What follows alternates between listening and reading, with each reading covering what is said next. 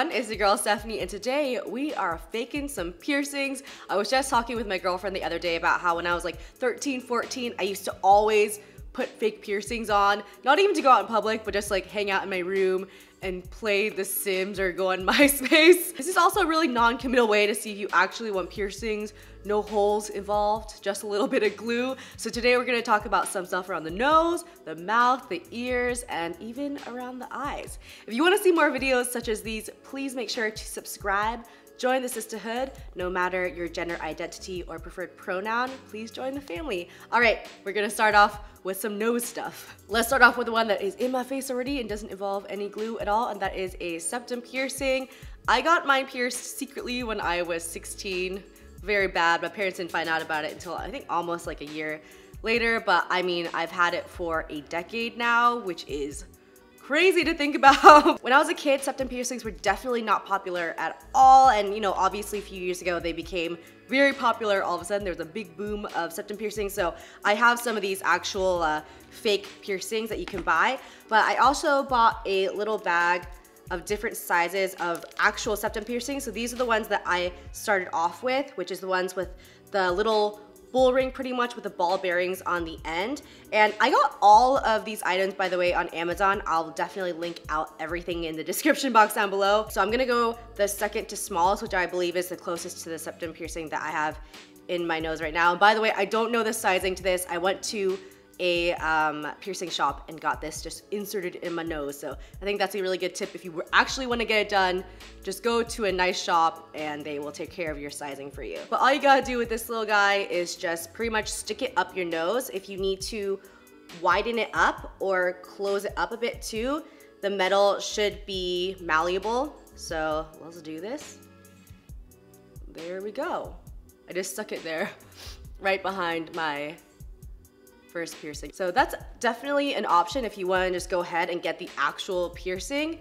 And again, you can really test out sizing this way. And the second one that I want to show you is the actual piercing that is in my nose now, and this is a seamless ring. So in order for me to get my septum piercing into my nose, what you do with this ring is you twist it and then you hook it in and then clamp it again, most likely with some very small pliers, jewelry pliers. That's what you can do it with. But you can also fake it with this one as well. Since it's bendable, you can just kind of widen it up and then stick it in there, and using the little jewelry clamps or even just your fingers, but it's easier if you have some sort of grip on it, kind of close it so it really closes in on the skin. Definitely don't try and clamp your skin because that would really hurt after a while. But yeah, if you want to buy one of these seamless rings, I think that is an even more secure way to fake having a piercing for sure. And then finally, we have these kind of piercings. I really don't need to explain too much about these.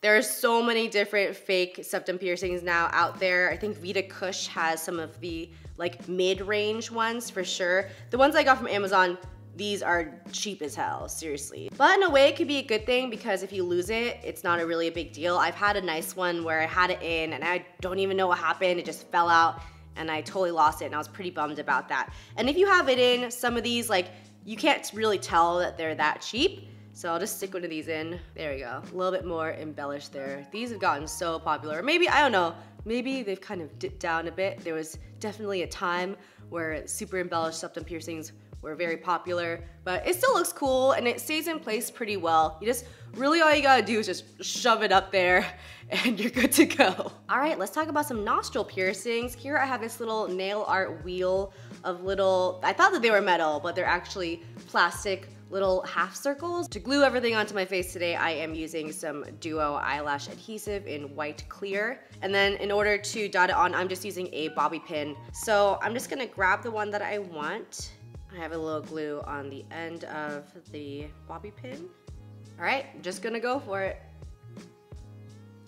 There we go. Pretty easy peasy. I think it's a pretty convincing looking piercing. The other option, obviously, for nostril is a little ring, and I found these rings online as well. This is what I actually got from like Hot Topic when I was a kid to play around with. So these little rings are kind of spring action rings that have a flat backing. You've probably seen these before. They're pretty common out there. Yeah, and if you can't get anything online, I think these would definitely be at like a Hot Topic or a Claire's. So all you have to do is pull it back, and obviously the part that you want to show doesn't have the wide backing. Actually, I haven't tried this out on my nose, so okay, let me see if this works. What? There we go. It looks pretty ridiculous. This one is not the most convincing piercing ever because this ring is humongous. Moving down on the face. So this is a piercing that I have been thinking about for years. I've really wanted, I'm still debating getting this piercing, and it is the medusa, which is right here in the cupid's bow of your lips, and obviously goes through all that, so it's a pretty thick chunk of stuff to go through, but if I could fake it for the time being, why not? So I'm gonna grab a size larger than this one here on my nose and just go ahead and do the same thing. Ooh, got it. Okay, let's let it dry for a second. But that is pretty much what a medusa would look like. I love it. I really want to get it. Let me know what you think, if you think I should get my medusa done, because I really like it. Moving on to lower lip, obviously you can use one of these little guys right here, the spring action fake piercings. You just have to go in from the side and slide it over. You know, not really sure how I feel about side like piercings or snake bites. When I was younger, really thought snake bites were super hot. You know, I think a really cute piercing, if you want to do it around the lips, would be to get a little stud right here. My girl Ellen actually has that, and it's so subtle, like you can hardly tell that it's there. So let's try and stick that one there. I'm gonna take this ring out.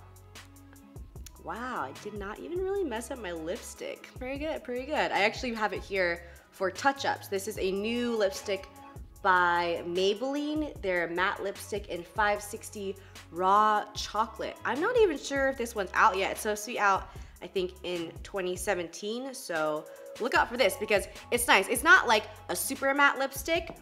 It's very comfortable, but it has a nice finish to it for sure. Okay, we're going to stick another one of these little things to my face. Oh, that's pretty cute too. Actually, it's like underneath the shadow of my lip. It'd be so, if this one wasn't here, I'd have very symmetrical piercings going on. I'm gonna let this dry for a second though. All right, so we've currently gone through 4 different piercing sites so far. We got the nostril, the septum, we got the medusa, and we got the lower lip.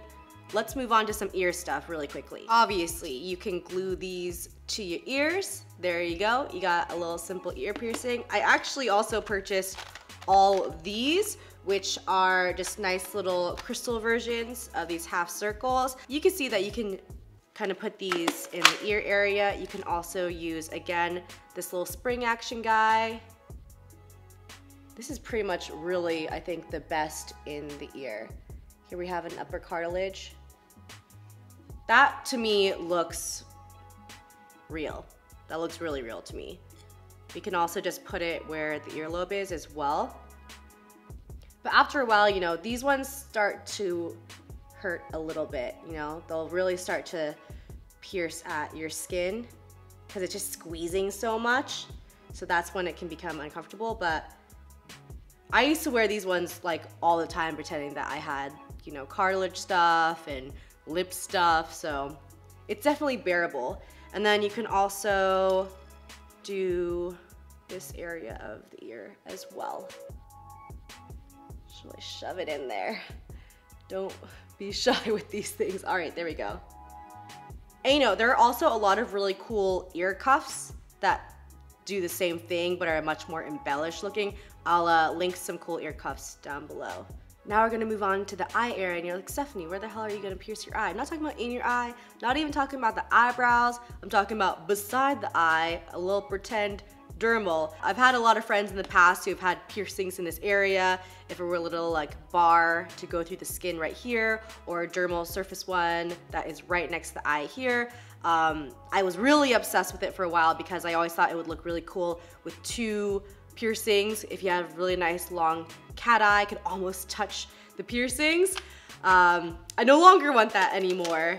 So I'm kind of glad I didn't do that because they kind of have a high rejection rate in that area. So yeah, I don't really know about these, or like, you know, people get their collarbone pierced, or like the back of their wrists, like some crazy stuff. So I don't really know about that at all, but we're just gonna stick a little gem there and pretend we got one. All right, I grabbed the little clear gems out of that collection of nail art gems that I purchased, and I'm going to carefully place it right here.